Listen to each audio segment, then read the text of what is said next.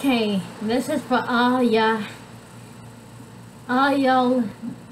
conspiracy video taking and YouTube taking, freedom of press, freelance, independent people. You suck. You all suck as much as the news does, because you can dictate the talk, the videos. You can manipulate the videos like everybody else does in the news.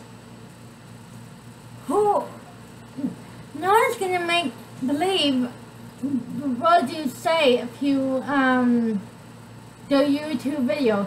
You can change the video. You can misplace stuff yourselves. You can edit stuff. We're not stupid people, Marjorie, who are being tricked by your YouTube friends. You guys need to stop spreading explained, misused videos as much as the news people do. You spread lies as fast as the news do. If you possibly do a live video, very live, then I will believe you.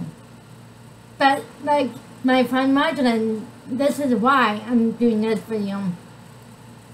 Posted a video of 9/11 and the plane did not hit the Pentagon. That's bullshit. Can you explain why the section of the Pentagon tumbled and the plane got stuck in the middle of it? No. Can you explain your fake video too? No.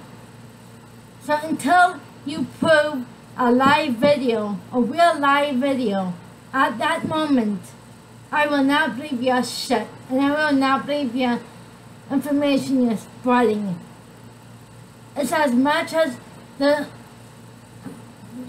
press, the independent press, and the independent blogs. You guys are getting really screwed up, and you're getting misled by these independent blogs, independent news sources, just like the mainstream media. This is why I don't watch Sean Hannity anymore. He's being paranoid and taken over by people who mislead him about the Rod State. I'm sure there is one, Deep State, Rod State, but these political posts, the political videos. This is why I'm not a political person anymore. This is why I don't post any political stuff anymore. You guys are posting too much hate, too much anger, too much vicious, misplaced, misled stuff. What do we believe? The news or your misleading videos, which you could mislead people.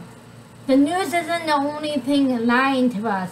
It's the independent blogs, independent posts, and news things. It's like during the 2016 election, they said California was going red. And why did it go blue still? Idiots.